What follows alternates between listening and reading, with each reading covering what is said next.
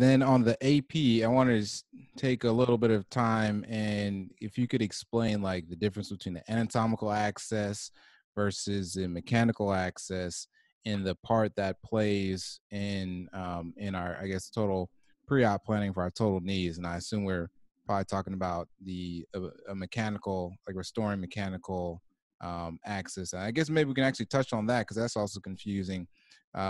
If we're trying to restore a mechanical axis versus doing it in anatomic knee. Yeah, so, I think this is where it actually gets into the nitty gritty of the procedure and what you're going to do in the operating room. And I think the important thing to realize, especially if you're in training, is that you're going to work with 10, 20 different surgeons and they're all going to do something different. The most important thing is just realizing, one, to know all these different techniques, because not everyone's right, not everyone's wrong. There's 10 different ways to do a total knee, but understanding the basics and why that person is doing that procedure that way, I think is kind of at the core of this, and breaking down knee replacement into kind of its most basic components, figuring out what goals we're trying to achieve, and then how we're going to achieve them best. So as far as talking about alignment, I think the simplest way to think about it is mechanical axis is a line that's drawn from the center of your femoral head to the center of your ankle. That is the mechanical weight-bearing axis of the limb, and that is what you are trying to restore with a knee replacement. So Perfect. going in even a little bit more deeper to that, how do we restore that mechanical axis? What are the different techniques to do that? So when we talk about anatomic axis, what anatomic axis is a line drawn down the shaft of the femur, or a line drawn down the shaft of the tibia. This is not the same as the mechanical axis. You do not bear weight in the same direction as a line down the center of your femur. So if you draw that line down the center of the femur, that's your anatomic axis. If you draw a line from the knee up to the center of the femoral head, that's your mechanical axis. And those are usually about 5 to 7 degrees. If they have a hip invarus, we just lost you. We just lost you in and out. We heard you say those are typically about, and then you kind of went out. You mind repeating the difference between? Problem. Yes, sir.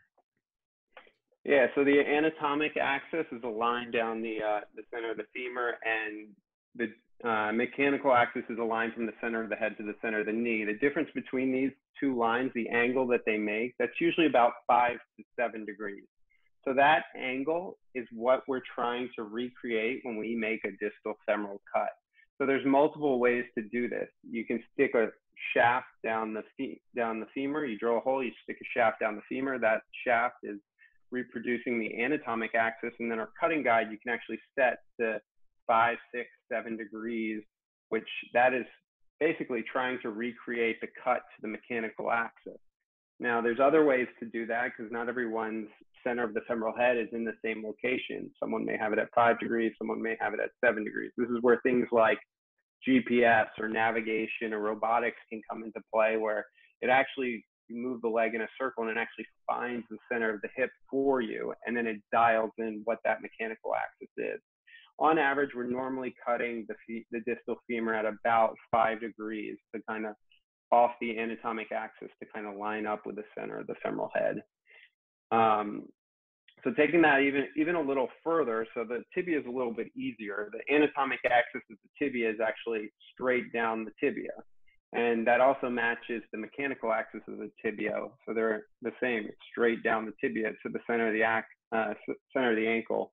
So the goal in recreating the mechanical axis for the tibia is just cutting perpendicular to the anatomic, which is also the mechanical axis of the tibia. So it's a 90 degrees angle. Now, this isn't always true in every case. If the tibia has a little bit of a bow in it, we still know that from the center of the knee to the center of the ankle is the mechanical axis. So that's why we use extramedullary alignment, where our guide goes around the ankle and goes up to the proximal surface of the tibia, and we can line it up 90 degrees that way.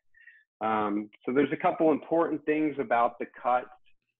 You don't want to, for example, a study shows that if you put the tibia in more than 3 degrees of varus, it has a higher chance of failure and a poor patient outcome down the line. So you want to be as close to 0 as you can. If you have to err on a side, you can err on the side of varus. It also depends on the total alignment of the knee. But I think the basic concepts are cut the distal femur at about 5 degrees to the anatomic axis, cut the proximal tibia 90 degrees to the anatomic axis. And that should give you a basic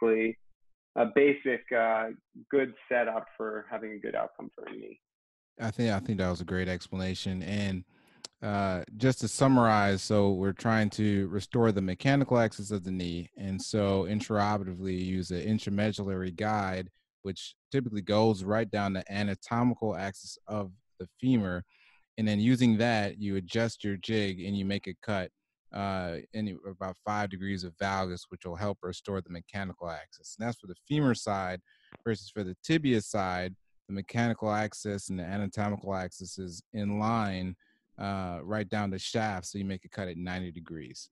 The question I had is, we always hear or see these numbers like 87 degrees and 81 degrees on the the distal femur angle, or where do all these numbers come from? How do they come up with that? Because those are always pop up on pictures, and I remember I was confused. I was like, I thought we were making 5 or 6 degrees of valgus. So how like, where do those numbers come from? Can you explain that?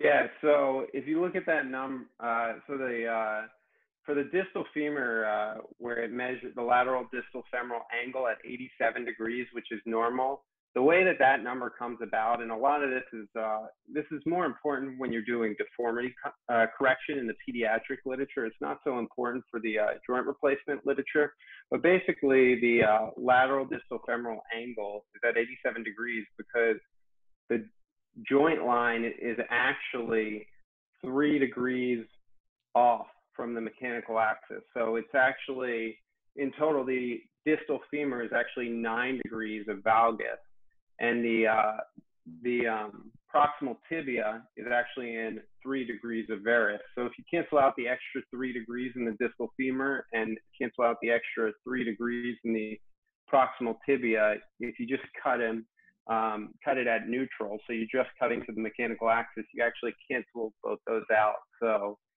that makes it a square rectangular gap for your cut. So it's just because the distal femur is in that extra 3 degrees of valgus, and the proximal tibia is in that extra 3 degrees of varus, that these numbers come from.